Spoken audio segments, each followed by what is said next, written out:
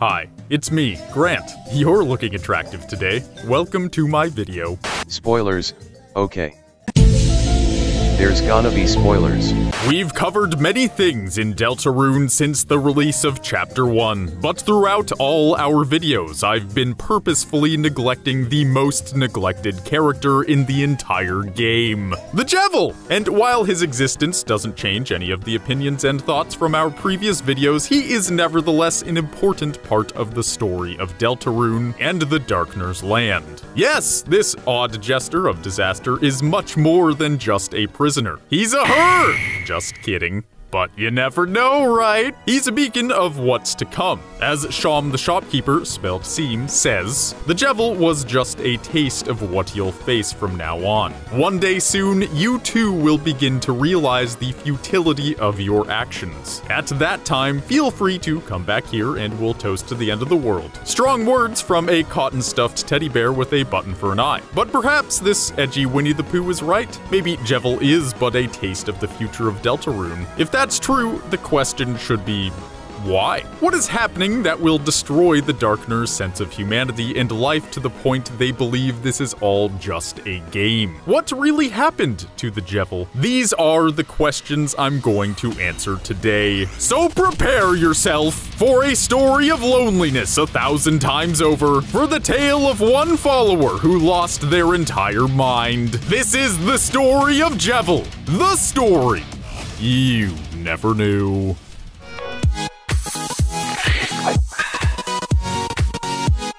It's always refreshing to do a story you never knew on a character. Reminds me of the good old days. Rippling.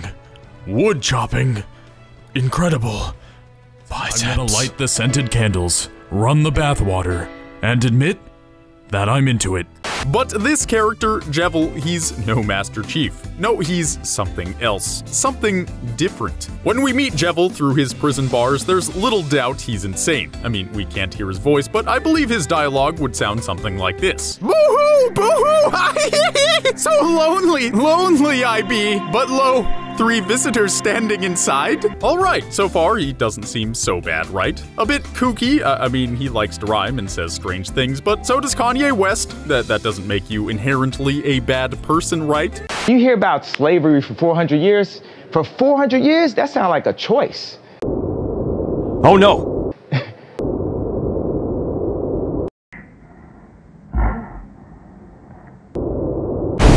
Maybe Kanye wasn't the best example for that. Anyway, as he continues, he gets a bit more creepy. I am innocent! Innocent! I just wanted to play a game.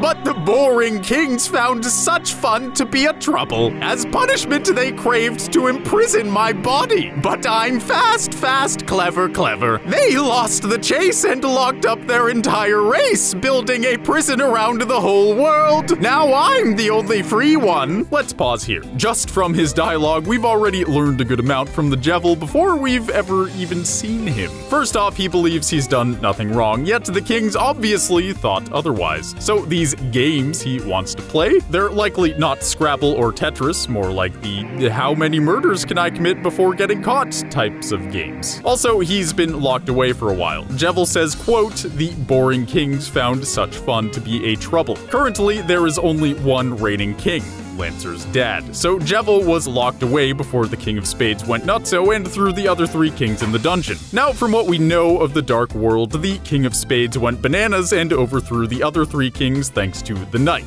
another mysterious character that we don't get much information on. But based on various dialogues and the king calling the Knight my knight, much like a servant would call their master my lord or my king, it's pretty apparent that the Dark World is currently run by this Knight. If we talk to Sham about the Jevil, part of the shopkeep's dialogue is, one day he met a strange someone, and since then he began to change. He started saying bizarre things that didn't completely make sense, but didn't completely not not make sense either. Yeah, I kinda got that from my conversation with the guy. But the curious part of Sham's dialogue is that he met with a strange someone. Could this someone be the very knight we were just discussing? Well, my curious inquisitors, I actually think not. Let's take a look at the Dark World events as a timeline. Our earliest knowledge of this land is this. There were 4 kings in joint rule. This was before we came here, before the Jevil got locked up, before everything we know about, right? So we'll put that as the earliest part of the timeline. However, we don't know exact dates or anything, but this will help us figure out what exactly happened to the Jevil. We know the Jevil gets imprisoned while all the kings are ruling, not just one. Remember, his dialogue specifically says, the boring kings found such fun to be a trouble. Kings, not king. So this means the Jevil was imprisoned before the King of Spades took control of the kingdom, aka the Jevil's imprisonment happened during this earlier period, the plural kings period. Since we know the knight's entrance happened around the time that the King of Spades got corrupted and took over, it doesn't make sense for the Jevil to have spoken to the knight. He would have already been locked up by the time the knight appeared and corrupted the King of Spades. So that begs the question, who is the strange someone the Jevil talked to? Like our friend Swankybox, I believe there's only one possible answer. W.D. Gaster, the Wingding himself, the master of timeline jumping and annoying the schnitzel out of video game speculators everywhere. This idea is backed up by many things, the most prominent being Sham explaining that his view of the world after talking to Jevil became darker, yet darker, a phrase which also appeared in Undertale's 17th lab entry, the one written in Wingdings. In addition to that, Gaster's followers from Undertale, those gray dudes who were all existential and whatnot, well, 2 of them appear in Deltarune as characters. We got the flaccid guy in the library and the dude sticking out of his car. Since we're seeing Gaster followers from Undertale as characters in this world, and we get Gaster sound effects by using our phone and when going south of town, it's become more and more likely that this is another timeline that Gaster has found. So there's definitely some connection between Deltarune and Gaster, and this connection likely explains Jevil's actions and insanity. If Jevil has a connection to Gaster, it's likely he realizes this world is not what it seems, hence his dialogue of being free despite his imprisonment behind bars. When we finally leave the Dark World, we appear in an unused classroom with cards and games strewn about the floor. As I talked about in previous videos, this gives a lot of evidence that the Dark World isn't real. It's merely made of games. Jevil's dialogue shows he may very well know the entire existence of his world isn't actually reality. In addition to his constant talk of games, he also acknowledges HP, a game mechanic right before we fight him. This is similar to Sans acknowledging game mechanics in Undertale. It proves he has knowledge that there's a game going on, that he is part of the game, and that knowledge likely comes from W.D. Gaster's involvement, just as Sans's knowledge of such things likely came from Gaster. It's no wonder his attitude began to change, knowing his life and everything he does is likely quite meaningless. There's timelines beyond count. He's part of a world that's nothing more than a game. But you already knew that because you totally watched our other video, right? Right? So why would it matter if his games, as he called them, involved killing others? At least that's what his game with us was. Sans, on the other hand, while still working with Gaster, lived in a timeline where choice does matter. When your actions have purpose, it makes it much easier to continue living. Jevil doesn't have that mental safety net. Sans is certainly depressed, but he isn't insane. Jevil, upon realizing that nothing he could do would have any impact on the world, began to see the world as nothing more than a game.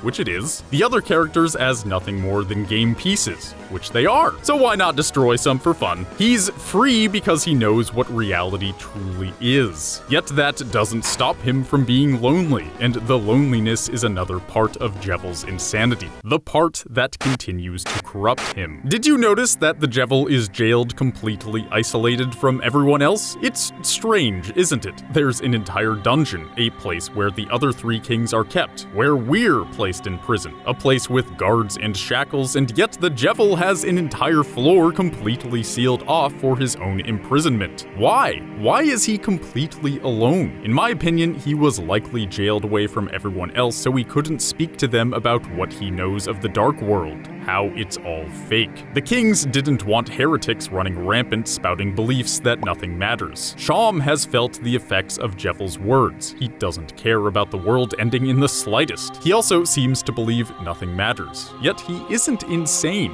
Why is that? What is the difference between Sham and the Jevil? If they both possess the same knowledge, it should have the same effect over them. But it doesn't. It doesn't because Sham hasn't been kept in isolation for who knows how long. The Jevil may be insane, but his insanity doesn't stem from what he knows about the reality of the Dark World. It comes from his solitary confinement. There's been many studies done on solitary confinement. One study on sensory deprivation from 1951 had a group of male students stay in small chambers only furnished with a bed. The subjects were only allowed to go to the bathroom, and even when they did, they had to wear goggles, earplugs, and gloves to limit all their senses. The original plan was to keep them isolated and sensory deprived for 6 weeks. In reality, not a single student lasted more than 7 days. They all lost their ability to think clearly about anything for any length of time. Many of the students even suffered hallucinations. Solitary confinement is also likely to create psychotic and/or dangerously depressed inmates. Between 1999 and 2004, another study found that of all the people who took their own lives in prison, half were in solitary confinement. Considering there's very few people who are even in solitary confinement in contrast to regular prison, that data shows that isolating an individual can do extremely strenuous mental damage. Mental damage! Wait, mental damage. Solitary confinement causes mental damage. So when we're contemplating the Jevil, everything he says we have to take with a grain of salt. He's almost certainly certifiably insane, but not because of his likely connection to W.D. Gaster. It's because of his imprisonment method, and that's what makes him such a unique and interesting character. Jevil isn't special. He could have been anyone. Look at Gaster's followers from Undertale. They have colored representations of themselves in the games. Monster Kid, or Flaccid Dude, all his followers are represented by ordinary people of this world. And Jevil is no different. He learned hidden truths from Gaster which changed his perception on society and the world, causing him to question existence. But that's not really what made him insane. Solitary confinement is the true cause of Jevil's insanity. Had he not endured it, we likely would have learned more from him about the world and the various timelines. But for now, we'll have to wait for future chapters to give us a glimpse into the rest of the Dark World's history. That's the truth behind the Jevil. He was corrupted by Gaster, certainly, but if we look at his predicament, he was mentally tortured until we uncaged him. That's the story of how loneliness can destroy a mind, of the Jevil's true nature and how he became what he is. That's the story of the Jevil. The story you never knew. You know who else is insane from solitary confinement? Your mom! She's currently being probed somewhere in Sector 9 by alien invaders. We got a pic of how it happened. It's here on our shirt, which makes a great holiday gift, by the way. And those definitely aren't Treesicle trees. We had nothing to do with it. We swear! Wear this shirt to spread awareness and save your mom's organs and end global warming. Warning, Treesicle shirt won't actually end global warming or save your mom. Why keep looking at trees when you could be wearing them? And we'll retweet your merch pics so people will instead be looking at you, as if you too were a tree. Join the resistance and enter the forest. To enlist, go to pixelempire.com/Treesicle. Get your uniform and look like a hot stud muffin or sexy mama. Those are your only options. And don't forget to use code Treesicle to get 10% off your order. Get them before they're gone. I'll see you out there, recruit. Love, Grant.